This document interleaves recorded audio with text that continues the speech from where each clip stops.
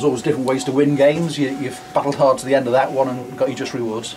Yeah, I thought we deserved it. Like you said, it's never quite comfortable at 1-0.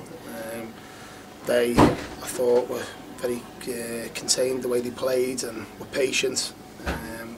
You know, we'd spoke about their dangers, and I thought we'd limited them all afternoon until that moment where they've got back into the game, which was disappointing because, like you said, we've had good chances again.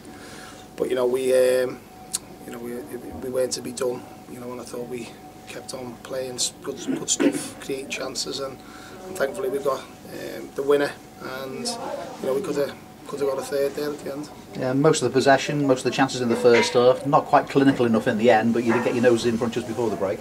Yeah, we did. Like you said, it was you know, we need to be patient. You know, as you know, we're gonna you just sense that little bit of frustration coming in because we hadn't scored. It was the first half an hour, but you know, we just kept on plugging away.